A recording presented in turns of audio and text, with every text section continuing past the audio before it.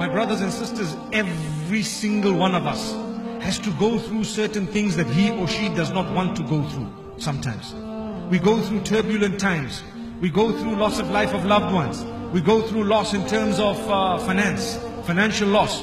We go through, for example, unemployment, a time frame or a period of time where we're looking for a job and we didn't find. Or we go through sometimes a divorce. Sometimes we go through a stage where perhaps we're looking for a spouse and we haven't yet come right. Everyone goes through these things. Everyone goes through things that they don't really want to go through. That shows us it's Allah in control. And He tells you, bear patience. Work towards what you'd like to achieve in the best possible way and be patient. So don't just sit back and relax and say, oh, it's been predestined already, so I don't know.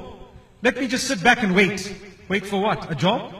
It's not like the world knows that you're a qualified person. Go, advertise, do something, go out for a job, apply online and everywhere else. And let people interview you 1, 2, 5, 10 and you might find a job by the will of Allah. But if you're going to sit back and relax, trust me, your boss is not going to drop out of the ceiling and say, hey, I need you. I've got a job here and I need you. They don't know about you. The same applies to marriage. You need to make an effort. You don't just sit back and relax and say, it's not in our culture to actually look for a spouse, so we're just going to sit back and wait. Well, you're going to wait until the day you die, aren't you? Subhanallah. May Allah subhanahu wa ta'ala guide us. Culture is very good on condition that it does not contradict the deen. The minute it goes against the deen, what comes first, the deen or the culture?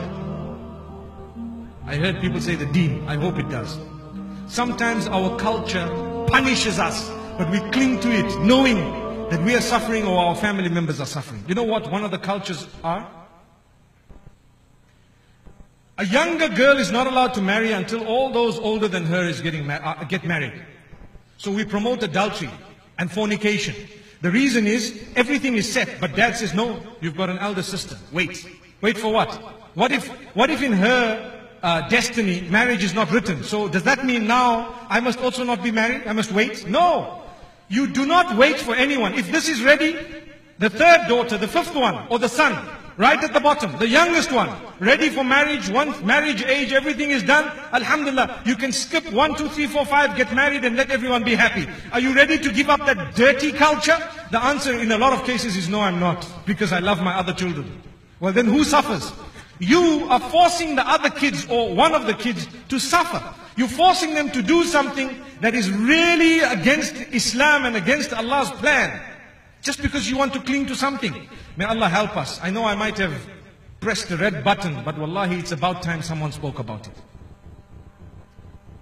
Like that, there are so many matters. The issue of race. Someone wants to marry a person who belongs to a different race. Has Islam ever given you some instruction to be a racist? If anything, it's the other way around. But would you be ready? The answer is, I don't think so. Astaghfirullah. That's what a lot of us would say. Why not? If you're a true Muslim, that culture stinks. Trust me. Or that bit of the culture smells bad. It has an odor. No way. Don't be a racist. Look at people. If someone has entered the fold of Islam, you have reverts, brothers and sisters complaining that for them to get married is so difficult because some of the folks and some of the parents and the oldies happen to look at them and say, no way, you're not marrying a revert. For all I care, they're probably purer in the eyes of Allah than those who were born Muslim, because their book started later on in life and yours started a long, long time before. Subhanallah. So stop this racism.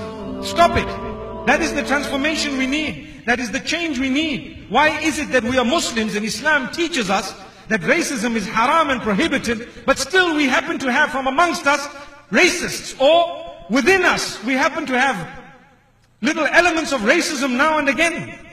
May Allah subhanahu wa ta'ala forgive us. Like I said, people might not like what was said, but you don't have to like it.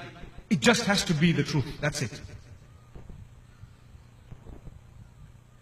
Imagine a person from a totally different race coming to ask for your daughter's hand in marriage, and she is keen and interested.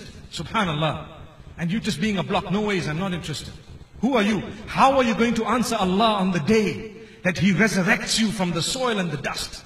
What answer are you going to give in your grave? There was nothing wrong. The man came ahead. He came forth. He was of brilliant character, proper deen. And the only reason you shook your head is because he belonged to another race. Astaghfirullah. Is that Islam? No, it isn't. May Allah subhanahu wa ta'ala help us transform. May He help us change, really. May He be with us at all times. May these things be matters that are discussed. Matters that really, these type of issues considered taboo in society, but not taboo in the eyes of Allah. They need to be crushed. The barrier needs to be crossed by the will of Allah subhanahu wa ta'ala. My brothers and sisters, it's about time we turn to Allah. Be patient upon that which Allah has tested you with, but don't be foolish. This is why the Prophet Muhammad sallallahu alaihi wasallam says, "Ihris ala ma yanfa'uk wasta'in billahi wa la ta'jaz." Work hard to achieve what you want. Seek the help of Allah. Don't be lazy.